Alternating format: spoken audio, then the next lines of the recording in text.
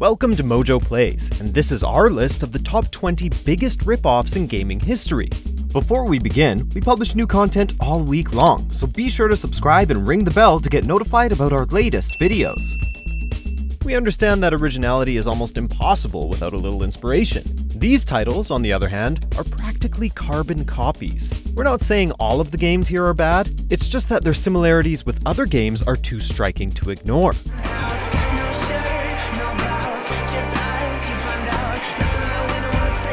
Number 20, Nova, based on the Halo series.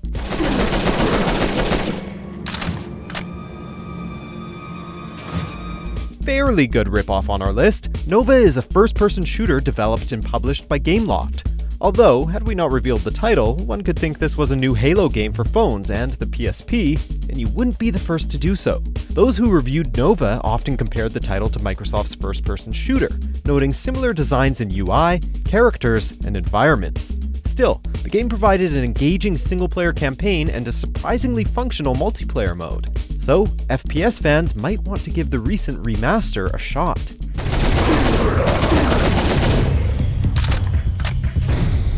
Number 19, Garfield Go, AR Treasure Hunt, based on Pokemon Go.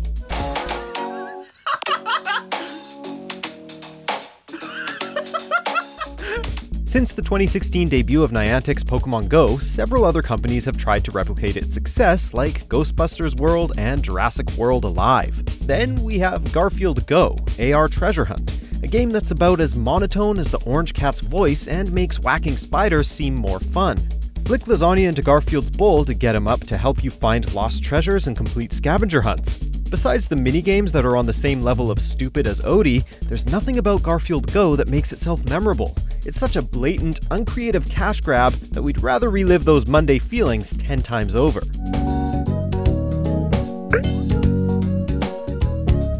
Number 18, Rock Band series, based on the Guitar Hero series.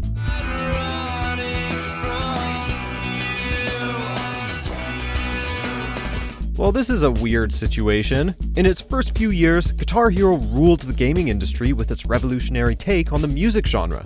That is until developer Harmonix departed from the franchise after Guitar Hero Encore Rock the 80s in July 2007. Merely 4 months later, Harmonix launched their own series that replicated Guitar Hero's formula. Rock Band followed the same mechanics of pressing colored buttons in time with the song, but it was a bigger pain in the ass to deal with. Seriously, what kind of game makes you buy 4 peripherals? While Rock Band saw its own success, the franchise would suffer the same fate as Guitar Hero, collapsing from manufacturing and licensing costs.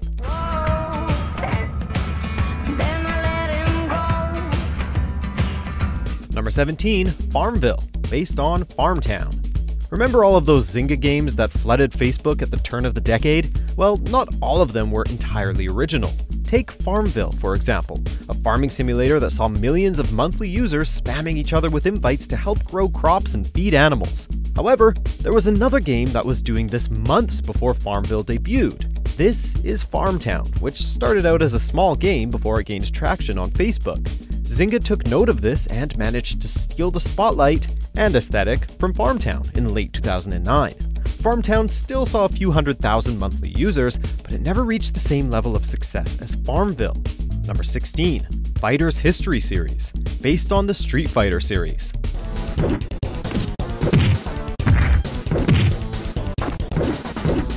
A sincere form of flattery or a shameless copycat? Judging from the quality, we'd say Fighter's History falls under the latter. Data East, whom we'll see more of later in the list, developed this 2D fighter but seemingly forgot about what makes Street Fighter so incredible, particularly Street Fighter 2. It's fast, tight, and shows some personality with its colorful characters and environments. Fighter's History does anything but that, opting for a slower experience and trying to implement character weak points. Capcom noticed the similarities between the games and attempted to sue Data East, but lost the case on account of Scene's affair. At least the judge acknowledged Data East's possible intentions to copy Street Fighter.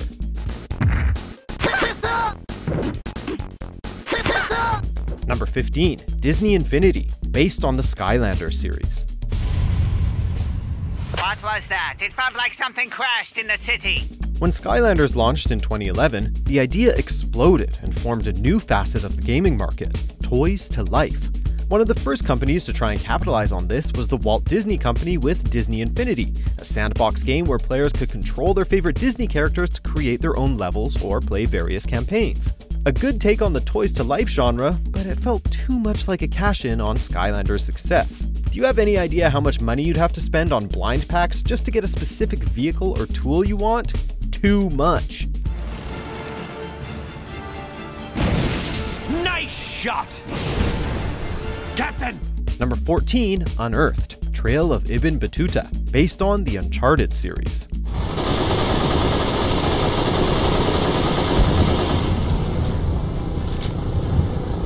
Ask yourself this, what is it about Uncharted that makes the series so great?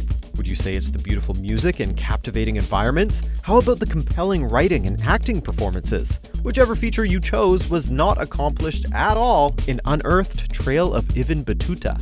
As one would expect from a game starring a rejected Nathan Drake design, Unearthed spectacularly failed to replicate anything Uncharted was memorable for. The controls were frustrating, the mechanics were broken, and the story came off like terrible fanfiction. And yet, developer Semaphore has found enough reason to begin developing a sequel as of February 2018. Let's hope it turns out well. Maybe? That was close. I had a feeling I had been watched. Number 13, Sonic Shuffle, based on the Mario Party series.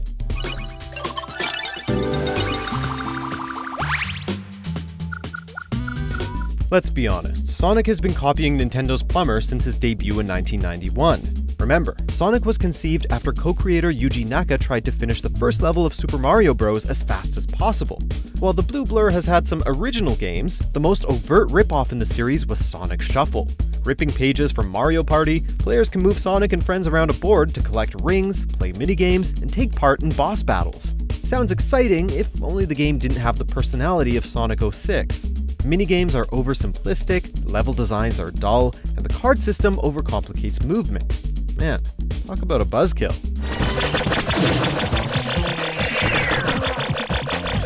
Number 12, Infinite Crisis, based on League of Legends and Dota 2. Ally defeated. The early 2010s saw a rise in MOBA games, specifically League of Legends and Dota 2. In the same way we saw the toys to life market, MOBAs suddenly exploded and everyone wanted a slice of the pie, including Warner Bros. Interactive. With developer Turbine, now WB Games Boston, the two launched Infinite Crisis, a MOBA starring the greatest superheroes and villains from DC Comics. While the concept seemed like a surefire success, it looked too similar to LOL and Dota 2. There just wasn't anything to make itself stand out. Even the roster had nothing against League's dozens of characters. And so, the MOBA shut down in August 2015, merely 5 months after launch.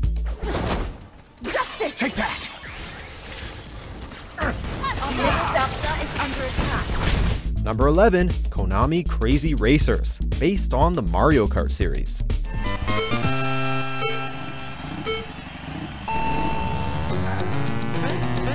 We had quite a handful of kart racers to choose from, but Konami Crazy Racers really stuck out. Credit where credit is due, Konami Crazy Racers is not a terrible game.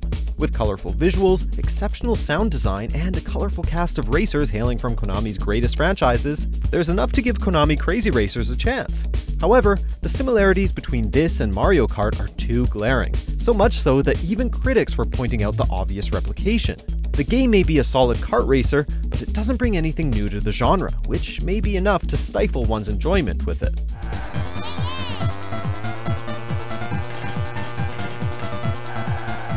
Number 10, Castle Miner series, based on Minecraft.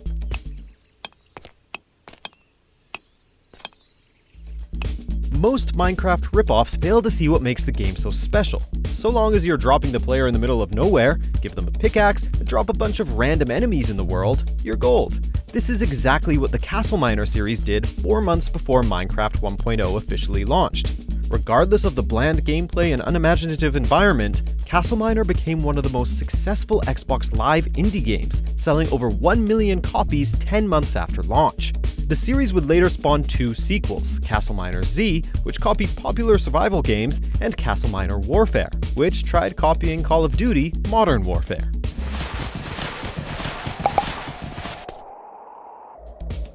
Number 9. Tattoo Assassins, based on the Mortal Kombat series. Hana win.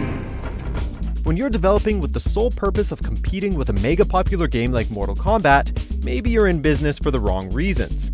This was evident with Data East's Tattoo Assassins, a 2D fighter that utilized digitized actors and claimed to have more than 2,000 fatalities. Sounds like a Mortal Kombat killer, right?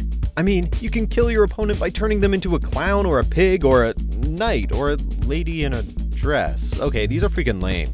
Thankfully, the game didn't make it past a few prototypes. Had it seen an official launch, the game would have most likely died because Killer Instinct and Primal Rage were already giving Mortal Kombat a run for its bloody money.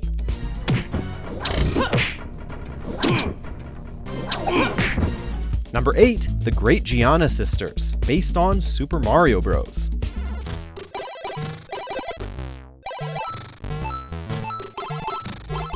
Even today, there are countless games trying to trick people into thinking they're playing a Mario game, or at least something like it. One of the first games to do this was The Great Gianna Sisters, released just 4 years after Super Mario Bros. Stormed the market. While it did bolster a few power-ups that functioned differently from the Fire Flower, some of the levels and enemies make the game look more like a knockoff than it probably is. The two looked so similar that Nintendo actually pressured retailers into not selling the game.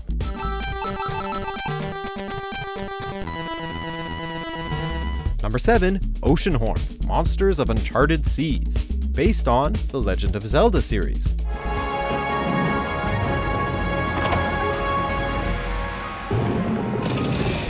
Oceanhorn isn't a terrible game, not by any stretch of the imagination.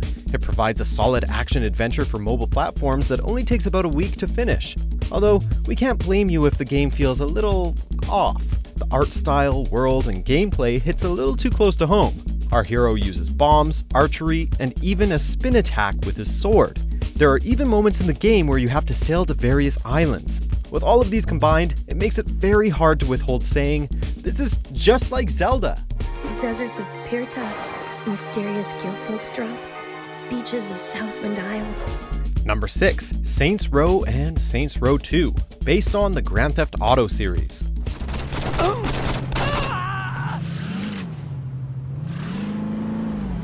Today, we know Saints Row as a quirky sandbox adventure with the weirdest guns and superpowers.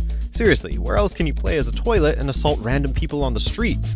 However, it did originate as a franchise that was supposed to compete with Grand Theft Auto, a feat no one could dare to accomplish today. The first 2 Saints Row games attempted to capture the same vibe as Rockstar's blockbuster series. It had the same urban atmosphere, the same open-world gameplay, but it's clear the two evolved into their own respective identities as the years passed, like 2 childhood friends.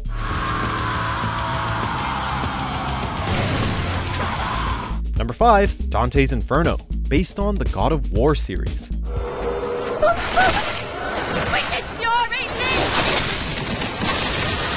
Another wasted soul. Dante's Inferno had a lot going for itself with its art design, levels, and creative environments. So how does it come off as a God of War ripoff? Well, as far as the game is concerned, it mixes up hack-and-slash gameplay with quick-time events, just like Sony's Ghost of Sparta. This led to critics constantly drawing comparisons between the two, often citing God of War as the better option and deeming Dante's Inferno as an unoriginal clone. What made its public image even worse was the fact that Dante's Inferno launched an entire month before God of War 3. So, can you really blame reviewers? It also didn't help that the protagonist shares his name with another icon of the hack-and-slash genre.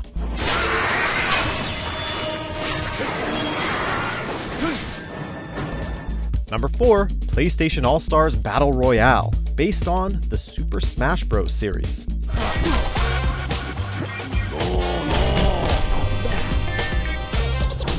There are a ton of Smash Bros. Clones out there, but there's a few reasons why PlayStation All-Stars Battle Royale makes the list. While the game tried doing its own thing and making super moves the only way to score points, PlayStation All-Stars didn't do much else with the fighting crossover formula. It was basically a slower and less energetic Smash Bros. For PS3. To make matters worse, Sony used Nintendo's flagship fighter as a YouTube tag for one of PlayStation All-Stars trailers. This shady marketing tactic made headlines, and it disappointed both PlayStation and Nintendo fans, to put it gently. Sleep tight! Just how great my powers are! Let's try this again! Number 3. The Simpsons Road Rage, based on Crazy Taxi. Didn't think we were gonna make it, did you? Thanks for the lift, dude. Just like Crazy Taxi, The Simpsons Road Rage tasked players with speeding through Springfield and bringing passengers to various locations. Outside of characters and locations, Road Rage was almost an exact copy of Sega's hit driving game, so much so that Sega filed a lawsuit against developer Radical Entertainment and publisher Electronic Arts. The case was quickly settled before it went to court, but this wouldn't be the last franchise for The Simpsons to copy. Even after this debacle, The Simpsons Skateboarding and The Simpsons Hit and Run would copy Tony Hawk's Pro Skater and Grand Theft Auto, respectively. Nice 50-50 grind. Whoa! Number 2, Candy Crush, based on the Bejeweled series.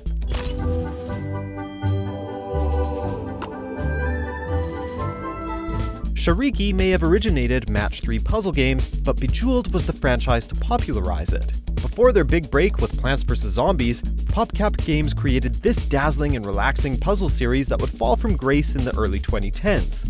Following the microtransaction-heavy Bejeweled Blitz, King would launch their own Match 3 puzzler in 2012. Candy Crush was no different than Bejeweled, tasking players to match 3 pieces of candy and match more to create candy with special effects. The game was, and still is, aggressive with its microtransactions, but it was successful enough to overthrow Bejeweled as the top Match 3 game. Sweet. Number 1, The War Z, aka Infestation Survivor Stories, based on DayZ.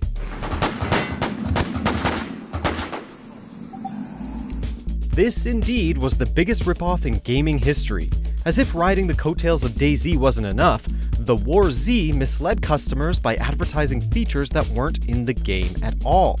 They didn't even mention their shady monetization scheme, demanding players pay a premium currency if they didn't want to wait 4 hours to respawn. In other words, the game managed to copy everything about DayZ except honesty, and it would be removed from Steam 2 days after launch, only to return in February 2013. And yet, it still managed to sell just under 3 million copies before servers shut down in 2016.